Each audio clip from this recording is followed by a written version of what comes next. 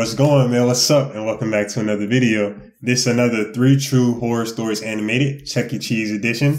Now, I know everybody done been to Chuck E. Cheese and seen something weird going on. So this is some stories about people who went to Chuck E. Cheese and seen some weird stuff going on. So let's get into this one. Oh, and it's going it may be like a shorter, quicker video of me, and I may not be talking much because my microphone is about to die and I kind of just want to get through this. But anyway, let's get into it. The day was shrouded in a cloak of melancholy as I steered my 6-year-old son through the doors of Chuck E. Cheese. Even though it was just 2 blocks down from my place, this was the first time I was visiting it in almost a year. It was a deliberate choice, marking 1 year since the universe cruelly snatched my husband, Anthony, from us. Shout out, He had worked Anthony. at this very outlet, a job he took up after abruptly quitting his position at a funeral home. Anthony had been a changed man look at after an his feet. incident involving the embalming of a dead priest. It had changed this cheerful, lovely man to a secretive, paranoid human in a matter of days. Whatever had transpired during that time, he took its secrets to the grave.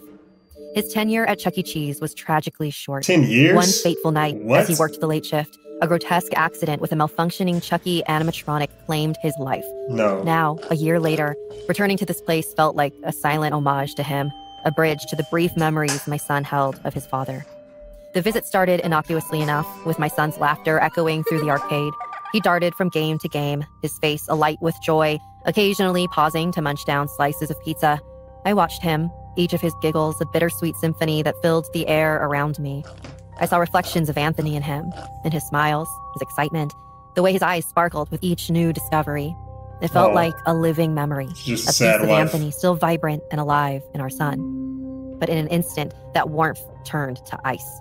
I looked away for a mere moment, lost in my reverie, and when my gaze returned to where my son had been playing, he was gone. Panic clawed at my throat as I called out his name, my voice lost amidst the cacophony of games and children's shouts. Desperation drove my steps as I wove through the crowd, my eyes searching frantically for any sign of him. The Chuck E. Cheese staff, noticing my distress, quickly rallied to assist. They were kind, their faces etched with concern, but the growing fear in my heart overshadowed their reassurances. Evan, a staff member, helped me. We scoured the place, Shout out, Evan. our search turning more frantic with each passing minute. The staff made repeated announcements over the PA system, and some empathetic patrons joined our search, their eyes mirroring my worry. Even the CCTV footage was scrutinized by Evan, but it offered no clues. My son had simply disappeared within the walls of Chuck E. Cheese. As the place began to empty, the atmosphere thickened with an eerie quiet. It was then, in the dimming light and the fading echoes of the day's joy, that Evan made a chilling observation. There were 5 animatronics, a mainstay of Chuck E. Cheese, at that outlet. But when Evan counted, he came up 1 short. OMG. One of the life-size Chucky figures was missing. Our search became more targeted, leading us behind the scenes to the staff-only areas where remnants of joy gave way to silent corridors and locked doors. And then, breaking the stillness, we heard it. The unmistakable sound of my son's laughter. It was coming from behind one of the locked doors. We called out to him, our voices tinged with both relief and fear. He didn't respond. The laughter continued, haunting sound that seemed out of place in the deserted back rooms. Evan, sensing the urgency, shouldered the door open with a forceful push. As the door swung open with a resounding crash, we stepped into a scene that was as surreal as it was chilling. There, in the middle of the room, sat my son. He was cross-legged on the floor, his back to us, engaged in what seemed Crisscross like a applesauce, not conversation cross-legged. Sorry. with an Continue. animatronic Chuck E. Cheese. The room was unlike any other part of the establishment. Not gonna lie, bro. She got to teach her son better survival skills or something. Because there's no way I'm gonna let this big, hairy mouse animatronic robot thing lead me to the back rooms of nightmares and put me in some demonic circle and I'm just okay. She got to teach him better than that. And he's never gonna survive in the real world. It was smaller, almost claustrophobic, with walls adorned with pagan symbols and cryptic drawings. Candles flickered in the dim light, casting eerie shadows that danced across the walls. The air was heavy, saturated with a sense of foreboding that made me shudder. "Honey?" I called out tentatively, my voice a mix of relief and dread. My son turned his face, lighting up upon seeing me. Well, he's There on was a crack. strangeness in his eyes that I couldn't place. Mommy! Daddy was talking to me through Chucky! He exclaimed, pointing at the animatronic figure. His words sent a cold shiver down my spine. Anthony? Speaking through an animatronic? The animatronic itself was unnervingly still, its painted eyes staring blankly ahead. It was a grotesque parody of the cheerful mascot, its presence in the macabre setting a twisted mockery. As I moved to pick up my son, the animatronic's head suddenly turned to face me. Its mechanical voice, unnaturally cheerful, rang out. Hi, Susan. You look gorgeous as ever. I froze, my heart pounding in my chest. This was impossible, yet the familiar use of my name, the tone, it was unmistakably Anthony's, but how could that be? The animatronic, now animated with a life of its own, began to speak in Anthony's voice. It told a tale that was as heartbreaking as it was horrifying. Anthony had been haunted by the spirit of the dead priest he had embalmed, driven to set up this secret room for communing with the spirit. But the spirit had been malevolent, seeking a way to break free, leading to the tragic accident that took Anthony's life. Now, as a spirit himself, Anthony had found a way to communicate through the animatronic, waiting a year to speak to our son. The revelation was overwhelming, and I found myself drawn into a conversation with my husband's spirit. He spoke of a ritual, a way for him to come back to life. My heart ached with longing and hope. Evan protested, warning of the dangers of meddling with such forces, but I was too consumed by grief and the desire to have Anthony back. But then, a chilling moment shattered the illusion. During our conversation, the animatronic, supposedly channeling Anthony, failed to recall the name of our pet dog, a detail Anthony would never forget. It was then I realized the horrifying truth. It wasn't Anthony's spirit, but the malevolent priest impersonating him.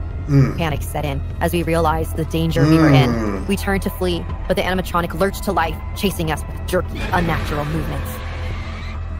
My son clung to me, his cries piercing the tense air as we dashed through the maze-like back corridors of Chuck E. Cheese. The chase was nightmarish, the animatronic's mechanical laughter echoing through the halls as we ran. In a horrifying turn, Evan was injured, leaving me to navigate the twisting corridors with my son in tow. Soon, the evil Chucky had cornered me and my son. I swear to God, I had almost given up then. All I wanted was for my son to be safe. That's when I saw a reflection in a piece of glass. It was Anthony's spirit. It was a fleeting image, but it gave me a sliver of hope. His spirit guided an axe to fall beside me, and with a surge of adrenaline, I picked it up and swung it with all my might. Once, again, and again, severing the animatronic Chucky into Kill that nigga, man! Grabbing my son, we rushed out of the building. What are we talking the angry about? howls What are we of the talking spirit about? echoing behind Get us him outta as here. the lights flickered wildly. We escaped into the night, the horrors of Chuck E. Cheese What are behind we talking us. about? But the memory of that night would haunt us forever. I was 7 when it happened. My family and I were visiting Chuck E. Cheese, which was once the best pizzeria in town. It was my birthday, and my parents... How did y'all enjoy that last story? That bit was pretty good, wasn't it? If you enjoyed it, leave a like. If you fuck with me. wanted to treat me with the best food and entertainment money could buy, within our budget, of course. Now, at first, you might be thinking that I'm the victim of this story. No, far from it. I was only a witness. At the time, it was just my sister and I, along with our parents. Margaret was around 5 years old. It had just turned 5 in the afternoon when we pulled up in the car park outside, and the weather was far too cold to stay out in for too long. Once we were out of the car, we hurried inside as a flood of people came rushing out, all walking to their cars. It must have been the entire restaurant that left, as the second we were inside, we realized that it was just us. The restaurant was practically empty. As my eyes scanned over the room, I was quite shocked at the state of the place. There were tipped over tables, food splattered against the floor, and not a worker in sight to deal with any of it. Do you want to go somewhere else, Kathy? My father asked. There's got to be at least one table still free. Could we have a look? My father smiled. Of course we can, honey. Just as the four of us started walking, my eyes tracked something moving in the far side of the room. I turned my head to follow it. I was now staring at the face of Chuck E. Cheese himself, his head poking halfway out of a door that read backstage. I felt my skin shiver as it began sinking further and further back into the door, closing it slowly behind him. Suddenly, my ears pricked up at the sound of the animatronics as they began playing a new song, at the same time that my mother called out that she had spotted a table. Found one! We all swiveled around. The relatively untouched table sat motionless in the opposite corner of the room. It was right below the stage and extremely close to the backstage door from earlier. I had another scan around the room, but that really was the best we were going to get.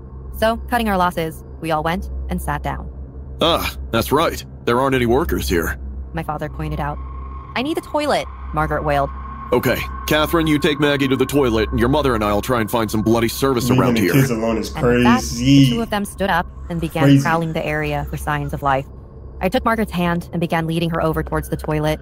To my surprise, the sign for the toilet was plastered right over where the backstage sign had been. Just a few meters away, I saw backstage written on an entirely separate door. I thought I might have just made it up in my head, so I pulled Margaret towards the one that had toilet written across it. On our way, I started to notice more and more about the establishment.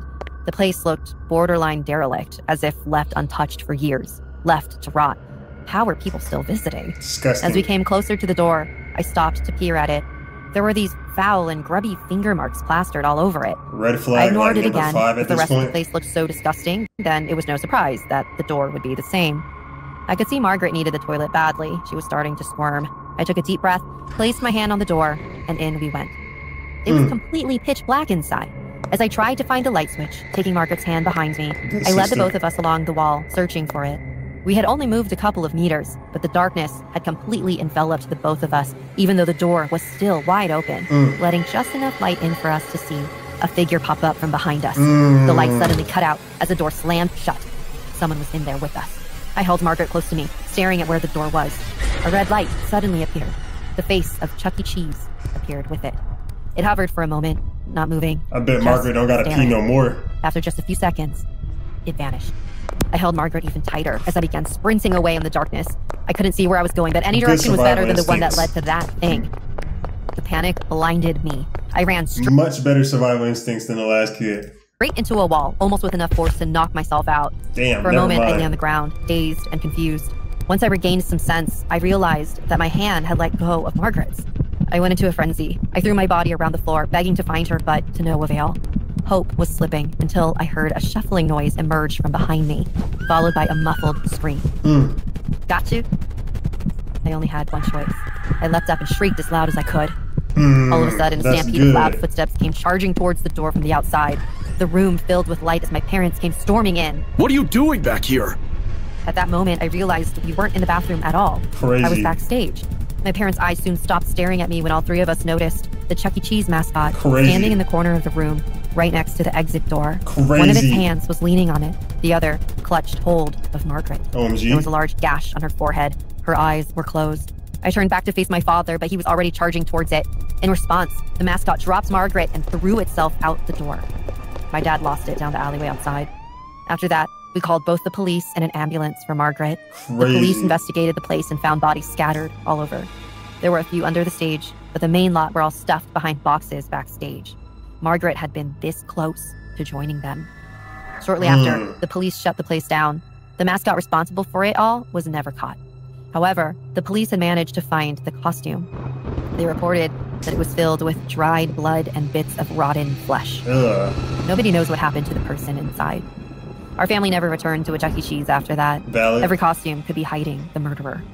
It was only a matter of time.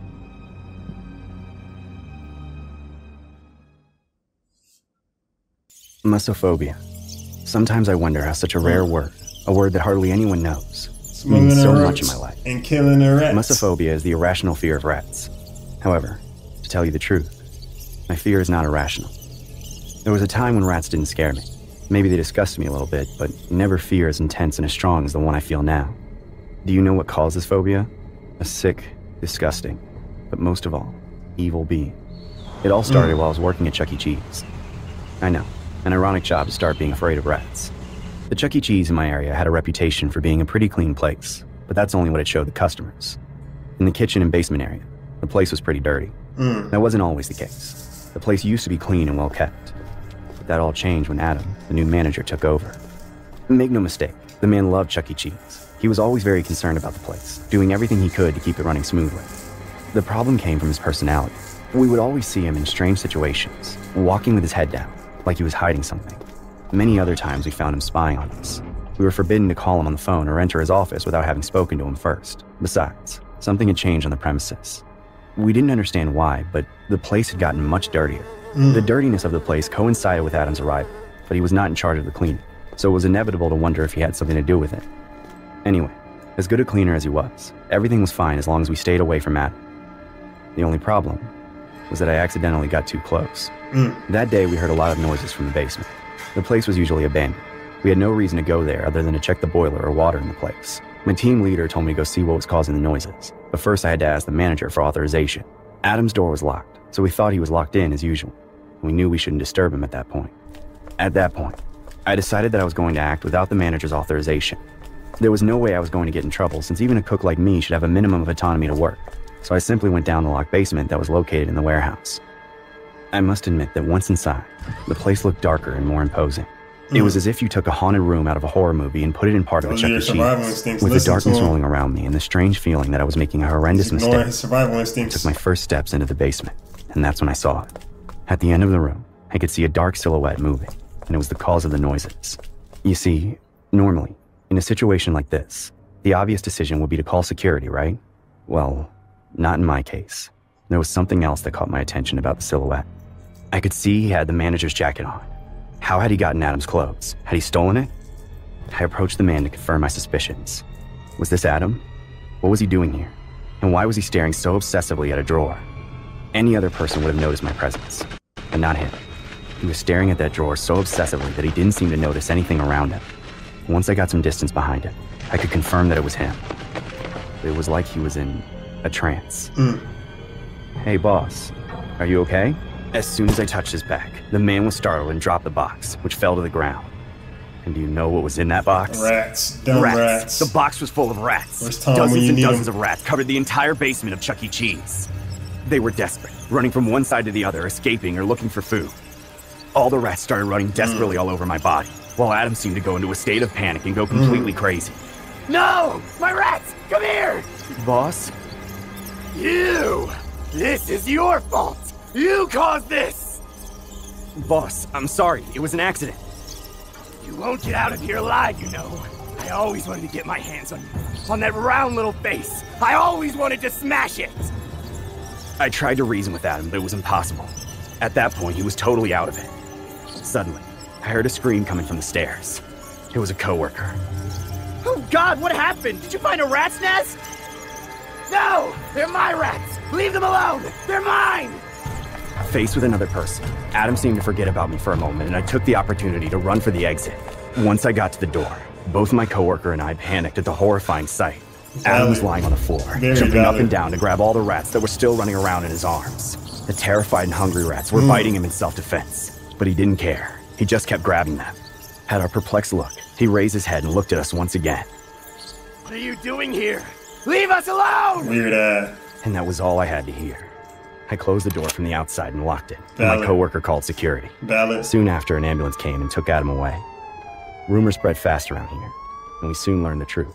Adam suffered from a strange paraphilia that made him obsessed with rats.